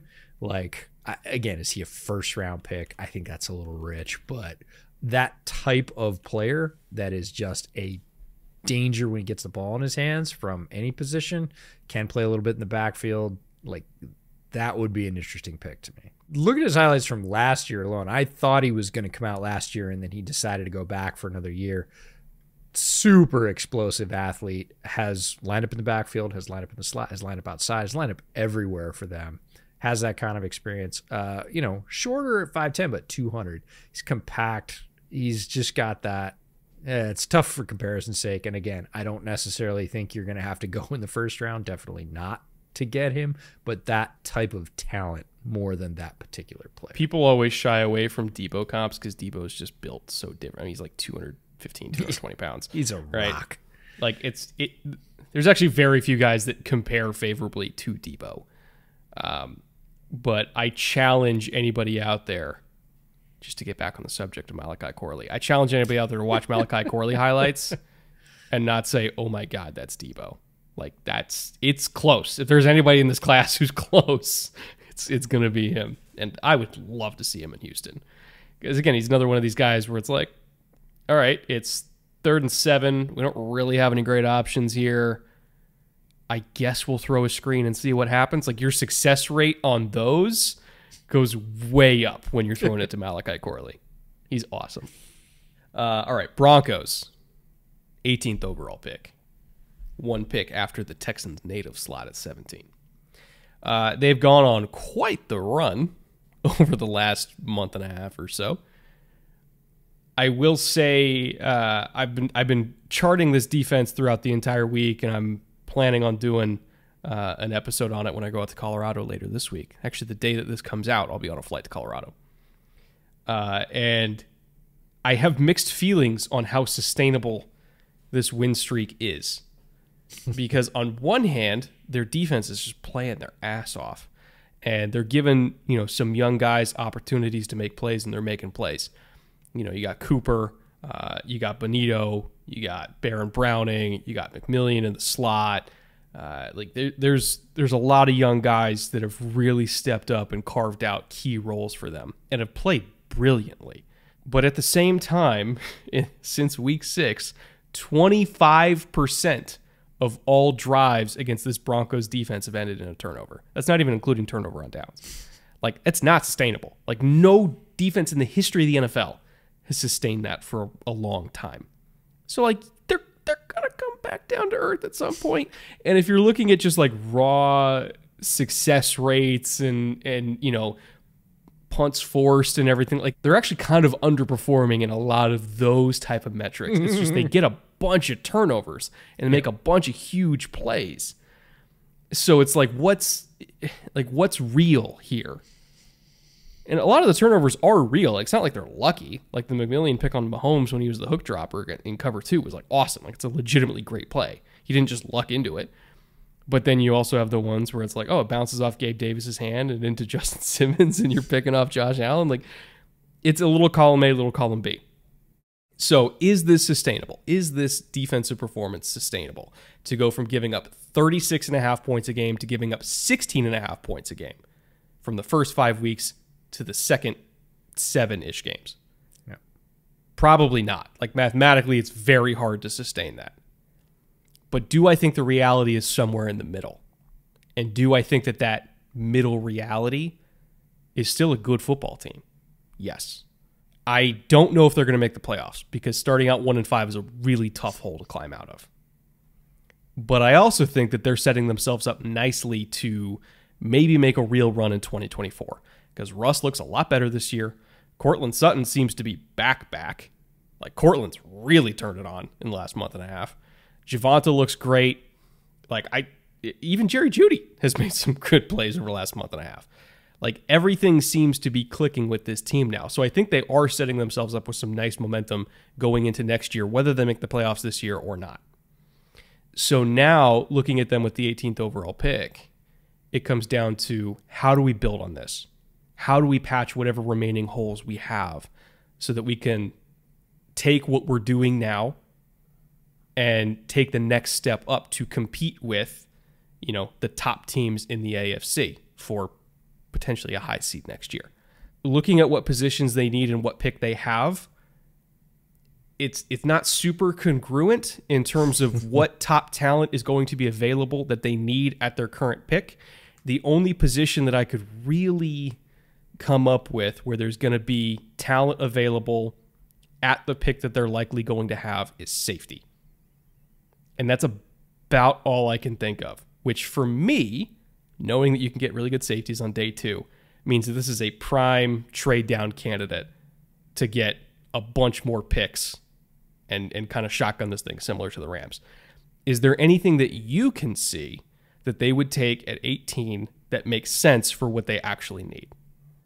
The only one is wide receiver, and I know a lot of people are going to say, but EJ, didn't Brett just say that Cortland's back and Judy's made some plays? And yeah, they have. Cortland's looked better, way better than he did last year. Judy's looked passable. Again, I think the hype level for Judy was so incredibly high when he came in. It was going to be tough for him to match that. Mims is amazing. Before we go any farther, like, Mims should be getting more opportunities for the Broncos, period. End of story. I hope he is wide receiver 2 for them by next year. But little Jordan Humphries even made a bunch of plays, which he hasn't really made on offense anywhere else. Made some special teams plays and other things. But this is a wide receiver core that every year gets racked by injuries. Brandon Johnson, I saw, is just designated to return from IR today. He was on a bit of a roll early in the season, even when the team wasn't playing super well. So they have all these, like, why are you saying wide receiver? It's a bit like the Bills secondary, right? There's players on players in the Bills secondary, but they've just been so hurt and inconsistent that, maybe another target. And again, their offensive line, been pretty good. Tight end, our buddy Adam Troutman has been filling in admirably for Dulcich, who was on IR. Dulcich is going to come back. They obviously have depth at running back, Thunder and Lightning plus. So, that or interior D-line, or really start looking at, hey, we should be sort of insulating ourselves against guys that are either going to age out or, price out due to contract, so that we have some replacement plans in the program, in the pipeline, that can step in fairly smoothly. Safety would be fine there. Feels a little early for safety unless there's somebody you just can't say no to. I'm a big Cam Kitchens guy. That's my, again, I don't know if I'll take him at 18, but I love me some Cam Kitchens. I really like Cam Kitchens. I think he's great. At 18, I would hesitate, even though I love the player. Understandably. Yeah, is there anything else that you can do to say, hey, we're going to have big money coming due? I'm not familiar enough with Denver's contract situation to say, hey, what we really need, because all these guys are going to walk out the door next year. So at face value, it's like wide receiver, just throw more at it, because this has been a tremendous turnaround. Yes, the defense will regress to the mean, normalize a little bit. They have a lot of young players who have been playing much better, which is awesome. Again, that, they can look within their own division and say, look what Kansas City did with that kind of model. We're on that track now. Our young guys are not only getting play that is going to make them better next year, but they're already producing better than the guys that, we were playing in the first half of the year. So that's great for them. It's not a terrible spot, like a mid-round pick and no glaring needs, like we have to have this to compete right now. That's not a bad place to be as an organization.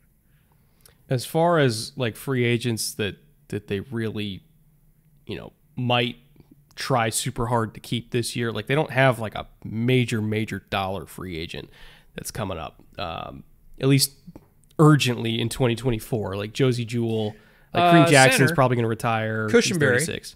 Cushenberry's a free agent this year. Oh, you're right. Okay, so Cushenberry, like Fabian Moreau, like keep him around as like CB4, little Jordan Humphrey, like you mentioned, like maybe keep him around as like wide receiver 4, wide receiver 5.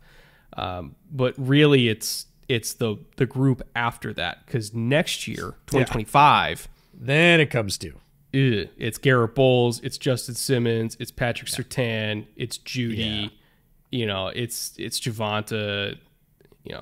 Baron Browning already, John Cooper already. Yep. Like they're all the money that they got, they're going to spend on those guys before they spend it on the 2024 guys. Because like a lot of their, McMillian too. A lot of their best players are free agents in 2025. So that's probably, they're going to spend ahead of time on them. I bet. At least they should. In real estate talk, that's the bubble. Yeah. God, I did not realize it's like all of them. Miners, Jesus, who's been playing really well. It's just more Justin, DJ Jones, Tim Patrick again. Well, I don't know what's gonna happen with Tim Patrick, but boy, that's a lot. I didn't realize they were all in the same year. It's crazy. All right, last two teams are the worst two teams. They are in purgatory, but their own special version of purgatory. Maybe a worse version of purgatory when it comes to Carolina and Chicago. We're going to start with Chicago because we didn't talk about them when talking about the how to fix the worst teams episode. And there are a lot of Bears fans that wanted us to address everything that's gone on this year and what's happening and the outlook going forward. Before I give you the floor, I just want to put it out there, like, again, I'm not a guy who wants people to get fired and lose their jobs and have to move their families and everything like that. But with everything that's gone on this year, I can't imagine that it's going to be the same group calling the shots in 2024. Like there have been so many coaches and GMs fired for a lot less than what's happened with the Bears in the last 2 years. Like a lot less. And considering the position the franchise is in with potentially 2 top 4 picks and maybe their pick of head coaching candidates because of that and having all this money to spend. Again, I'm not somebody who takes joy in people getting fired, but good Lord, like how could they run this back? I don't think there's any way they do. Like, even for the Bears, as conservative as they are, like, how do you look at this organization this year and say, yeah, let's do this again? There's a lot of talk that they might. I don't understand it. I am with you, and I will just put this out there. I'm going to start drinking again. You should. If they run all of this back, and all of this is, look, Ryan Poles did the dirty work to make all this money, to clear all the books. Like, I can absolutely see it being argued regardless of the decisions he's made. Some of them have been good, some of them not, but he should get a chance to pick his guy, spend this money, and see the vision forward. I can understand that argument, and I'm not going to argue against that.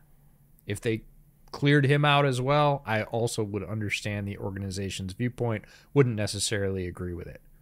As for the coaching staff, if you run Matt Eberflus and this group of coaches back next year, I will probably be a free agent fan for you. I don't. You're gonna do what I would do with the Texans. We're like, Yep. I can't emotionally invest in this anymore. I too don't much. think I'll be able to, because even if they do a lot better, and I mean a lot better, that would be a mid-pack team at best. This is not a worst to first type coaching staff. They have not shown that level of ability or competence. So I'm with you. I don't see how they can say, hey, we're just going to run this back. So I'm going to guess new coaching staff. If that's the case, I imagine that comes with the chance to select your quarterback, because you don't always get to pick that high. They're going to want, Poles is going to want to pick his guy. You do if you're the Bears. Yeah, more often than not. But strangely enough, they've managed to stay out of the top 10. I imagine new coaching staff, that means new quarterback, wide receiver, center, wide receiver again, if you let Darnell Mooney go, and then safety. Need an Eddie Jackson replacement in the fold. In pretty much that order, right? If you keep Mooney, you can skip the second wide receiver pick and use it for something else. But quarterback, wide receiver, center with a new coaching staff. That's probably my plan going forward. That's as succinct a point as I'm going to put on it. There's lots more to say about this situation. If they run it back, I'm probably going to have to take a break just mentally, because I can't see it. Like, I don't have that level of vision. I'm not in the building, but from what I've seen from the outside, that would be unconscionable. Like, you can't justify it. So we'll see what they do, but there's more than a few murmurs that they're set and they could do this and they could run it back. We'll see. Now, I will also say this is not a commentary on Justin Fields' ability. Justin is a good quarterback, and he is probably going to go somewhere. He's probably going to get traded somewhere where they'll get a pick for him, and he will probably have more success. I do not believe Justin will have success with this group of coaches, because I don't think they can see their way clear to it. Like, he has more talent than they are using. That is clear. I don't think that's going to change. And yes, there are some things on Justin. Absolutely. People have been saying, well, at some point, some of it's Justin's fault. Sure. Oh, he's made plenty of mistakes. And I think I've been honest about those. But he is also not being used to the level of his ability. Like, this is the mesh between the situation with Justin and the coaching staff in Chicago just doesn't seem tenable. So one of them is going to leave, or both. Again, if I had to pick anybody coming out of that wash as another organization that I wanted to bet on, I would bet on Justin before most of the others. The best possible thing for Justin Fields, and I sincerely want this for Justin, because I do believe in him. I really do. He can't stay with the Bears. No. He has to go somewhere else. And I would agree. We don't know what's going to happen with Arthur Smith, so I'm not just going to feed him to Atlanta. Like, I refuse to do that. So for Justin's sake, like, what's best for him is to look around at the league and to find a team with a very good offensive coach, a proven developer of talent, developer of quarterbacks. Ooh. You and I might be thinking of the same one. We might. Go for it. And it's a team that is going to need a new quarterback fairly soon. Oh, and who might, who definitely doesn't want to send a first-round pick for it. Mm. And I think could send a day 2 pick for it. And that, to me, is the LA Rams. Justin Fields as the heir apparent to Matthew Stafford, who might come back for another year, maybe, and being developed by Sean McVay with, Puka Nacua to grow with, see if they add more receivers again, because Cooper Kupp's getting up there too. And you just let Justin reset. You give Justin an opportunity to have a Geno Smithening, so to speak. But like more so, because he's more talented than Geno. But like that's what I sincerely want for him, is to go to that environment with a proven coach, a proven developer of talent, a proven system, with an owner that's willing to spend to surround him with the talent he needs to be surrounded by. Like, that's like, say what you want about Stan Kroenke. Like, he will open the checkbook. Like, he absolutely will open the checkbook. And I think it's only fair to Justin, considering what the Bears organization has saddled him with, to give him an opportunity with a competently run organization. And that's the LA Rams. Mine's different, and I don't think it'll happen. I think the chances of it happening are very low because the organization wouldn't send as high a pick as it will probably bid up to, but I could see Justin being traded for a third, and I know people are going to hue and cry. Like, trade values are typically less than you think they are. Trey Lance got a 4. I understand. Come on now. I understand. So again, I don't think it's going to happen, period, just because of probably the amount of investment. But in terms of offensive developer, fits with his skill set, the pieces are already in place. Send him to Indianapolis to back up AR. Ooh. You got Shane Steichen. You got Pierce and Josh Downs running deep. The deep ball is truly his strength from the passing game. My one problem with it is he wouldn't play. That would be okay. He probably will. Like, AR's been beat up. He played for 1 month this year, and he had multiple injuries. So who better than to say, in terms of let's not change the offense very much, roll Justin in there. Like, so, bombs away. That would be so fun. Kind of like totally different quarterbacks and different levels of talent. But when they sent Mitch to Buffalo, basically, of like, go learn from Dable and sit behind Josh and fix yourself and then get another shot somewhere else. If there's nobody willing to start him, and I'm not sure that there will be, again, because we don't know what's happening with Blank and the Falcons, which is typically where people are just shoehorning Justin in. He's from Georgia. I understand it. He would be fun in that offense, but I have no certainty about where the Falcons are going to go. So if there's nobody willing to start him, because even in the Rams, you're not talking about him starting. You're talking about him being an heir apparent, right? Backing people up. And if that's the case, like, send that guy to Indianapolis because he can learn from Shane Steichen, come in, throw some bombs to Pierce and Josh Downs, get people excited, manufacture yards with the quarterback run game behind that offensive line. Like, that would be awesome. Last team, Carolina Panthers. They're last in a lot of ways. They're last in many statistics this year. Yes. Their own version of purgatory is really closer to hell than anything else. Because it's bad. It is bad. You got David Tepper, very impulsive, intrusive, dare I say, owner, who between his NFL team and his MLS team has fired 4 head coaches in the last 2 years. Carolina Panthers in the David Tepper era have had 6 total head coaches in 6 years, between the 3 head coaches and the 3 interims. He has a very short leash. He's very impulsive. Apparently, even though he denied it kind of, in that press conference where he's like, everybody believed in Bryce. Everybody came to a consensus. It was Bryce. It's like, well, I don't know about that, because we were hearing... Guy with the money gets to say that. We were hearing months before the draft. It was like, oh yeah, Stroud, done deal. Like, we heard it at Super Bowl. Like, Stroud, Carolina, done deal. Like, before they even traded up, we heard about the trade. Like, that's who they're going to get. That's their guy. And then, 3 weeks before the draft, getting all these messages like, hold on, things are different now, okay? Might not happen. It's like, gee, wonder why that is. So, again, Tepper did Tepper things. And, was Frank Reich having a great year? No. There were a lot of things that Frank Reich did that were not good. Like a screen on 4th and 6. Come on, what are we doing here? And a lot of the decisions that were made, it's like, okay, let's bring in Adam Thielen to be our most reliable target, and he runs like a 4.75 at this point. Like, he catches everything, but he has to because there's no separation. Like, none of the receiving corps can separate. They can't run the ball. Pass protection's terrible. Bryce has gotten shelled. Bryce hasn't looked good because he's gotten shelled. They have no first-round pick. They have no DJ Moore. They have a second-round pick, but like there's just not a whole lot there.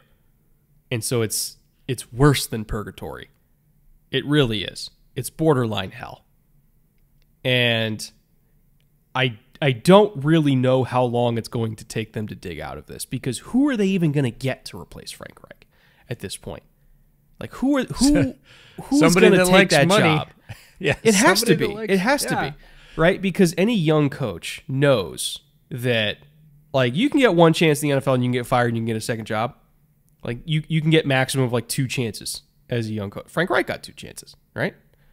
But why would you potentially waste your first and therefore most valuable chance on an owner that might fire you in 18 months or less? Fire you after 11 games. He got less games than Urban Meyer did. Okay? Yep.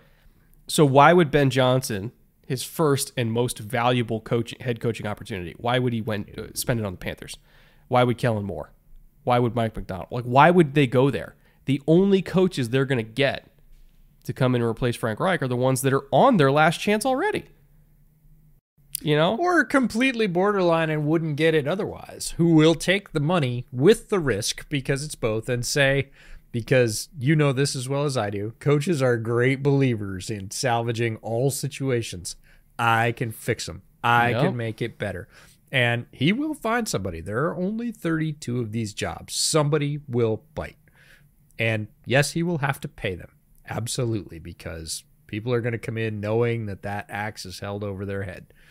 But somebody will take this job, and it is possible. They have a bunch of pieces on defense, turn it around. The offense looks rough right now. There are a few little bright spots in there, but they are few and far between on that side of the ball. You are with Bryce for the next year or two for sure. Like, there is no going away from that. You don't have the draft capital to change that, short of a, sort of Kirk Cousins in the 4th round miracle type deal. And, that could happen if Bryce gets hurt and then, the Bailey Zappies of the world step up and, go on a run. I get it. But in terms of the way things normally work, you're going to be dealing with Bryce Young, and that might not be a bad thing if you get him some receivers who can separate, get him a little protection so he's not, as skittish as he's been. And that's really where it starts. They thought they'd invested a bunch in this offensive line, and it hasn't panned out. And like a bunch of other teams on this list, hey, man, you took a swing. It's cool. But don't let sunk costs continue to roll into next year and hurt your football team. If you can't protect up front, no offense is going to work. I don't care who your quarterback is. I don't care who your coach is. Like you said, can't pass, can't run. Like, you got to get some offensive line. So that's probably where it starts for me. And sure, trade down. It'd be nice. There's a lot of talk about, the efficiency of the model, and, Tepper's really interested in, game theory. And I was like, ooh, fascinating. Like, let's trade down a bunch of times and pick up picks and see how it works. It only works if you let people develop and you don't fire them after like an absolute half a hitch. So it's a weird spot right now, but I would start with the offensive line and say, hey, we got to get there. I know that faster progress is probably going to be demanded. There's no silver bullet for me. It's not going to happen that quickly. One of the things that really just shocks me the most about this team is how bad their offensive line is, considering who they have on it. Because on paper, like going into this year, on paper, we're like, okay, like they have a lot to work with. Like Ike Ekwonu had a great rookie year. Like, their interior trio, played well a year ago. We're like, okay, rock and roll. Like, let's go. This is a decent offensive line. And they've been the worst, at least arguably the worst. Like, it's them or the Giants or the Titans, in terms of who's the worst offensive line in the NFL. And a lot of that comes down to James Campen, who's the offensive line coach. Prior to his stop at Carolina, he was in Houston, and they were not very good. Prior to that, he was with the Chargers in Justin Herbert's rookie year, where they were famously not very good. And then prior to that, he was an offensive line coach in Cleveland under the past regime, like pre-Stefanski, where they were not very good. So there's a pattern there, and I wouldn't be surprised if they addressed that in the offseason. And I think the bones are there for them to be a decent offensive line. Like, Ike Ekwonu didn't just suddenly become untalented. They can be better, let's be honest. Like, we like Chandler. He had good tape. He played well next to Icky. We thought that relationship would go a long ways. Some of this is coaching and scheme. Not all of it, but they are better than they've shown. They are bouncing off the floor of offensive line rankings, and they're not that bad.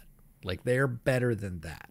Chandler Zavala gave up, like, and he's in the ACC playing against, like, legitimately good defensive linemen, and he gave up a pressure rate of like 1.2% or something like that. Like, not even. It was lower than that. Like, he didn't just suddenly become a bad football player. Like, to give up an average of like 8 pressures a game. Like, what the hell? Like, there has to be something else going on here. Like, Ike Ekwonu didn't suddenly become untalented. I think it really does come down to coaching. And again, I don't take pleasure in saying like somebody should be fired, but well, come on, like something's got to be done. Find another job, maybe. Like, we don't want you to be fired, but we don't want you to have this job. You know, it's like the bar. It's closing. You know, I mean, 4 teams, can't 4 stay teams here. in 5 years. 4 teams in 5 years for James Campen. Like, it's I would go knocking on like Bill Callahan's door and say, Bill, who's your favorite? Good luck finding a number high enough. No, I'm not going to get Bill, but I'm going to say, Bill, who's your favorite young offensive line coach? Like, who do you think is absolutely ready right now? Because I've got some, I've got a chance where they're going to be able to prove it. I've got some good pieces that I think are better than they've showed. He can polish them up a little bit and see a large increase pretty quickly without a whole lot more investment. Now, they do need to invest some, but it's not as bad as it looks. And I'm with you. I think the difference is in the coaching. We'll see what they do. We'll see if they make that trade for T. Higgins, 33rd overall. They either, like, if they're desperate, where it's like, we need to get a proven commodity right now. The proven commodity is T. Higgins, because you never really know with rookies. Even in a rookie class as good as this one, we think as good as this one, you never really know. Like, T, at least is good. But either way, that 33rd pick is probably going to be spent on a receiver one way or another. It kind of probably should be too. Yeah. And then after that, we'll see. There's going to be a lot of changes in Carolina. There's already been a lot of changes in Carolina, but there's going to be even more changes in Carolina. And I really do wish them all the best, because this is a very unenviable position, and I feel for Panthers fans everywhere that, came into this season with a lot of hope and a lot of hype. We got Bryce Young, like, we got Mingo. Like, there was a lot of reasons to be excited. We got the highest paid coaching staff in the NFL. We got Ejiro Evero. He's going to turn up this defense, and Evero has actually done a really nice job at the defense. Like, there were so many reasons to be excited. Like, full disclosure, I picked them to win the division. Like, there's a lot of reasons to be excited about Carolina, and they've just been miserable. So I feel for Panthers fans. It's not going to be an easy fix. It's not going to be a quick fix. And, I really don't know what they're going to do. Like, this is one of the few where I just kind of throw my hands up and say, I don't know. Good stuff.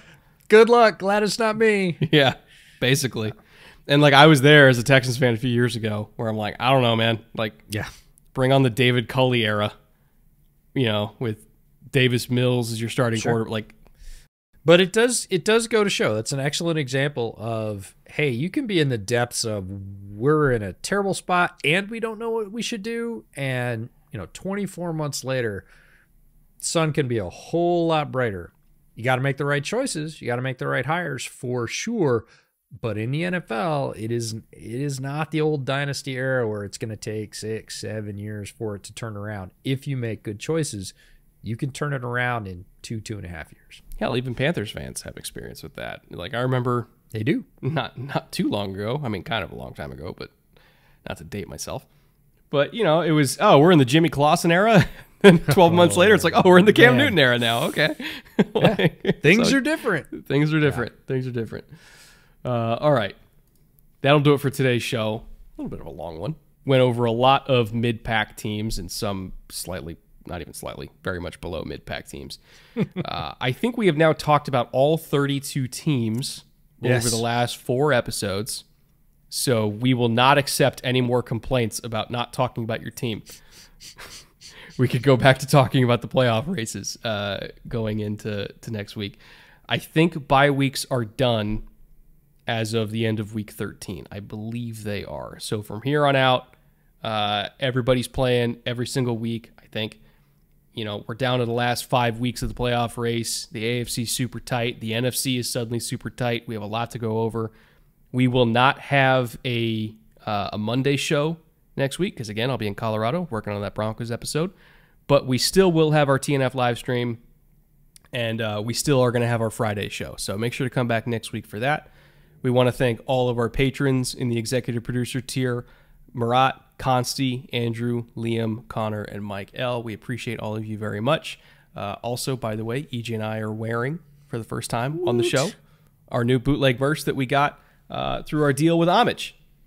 They are now distributing bootleg merch. So if you're interested in getting hoodies or shirts or anything of that nature to represent bootleg and to support bootleg, you can find that either on the QR code on the screen or on the link in the description.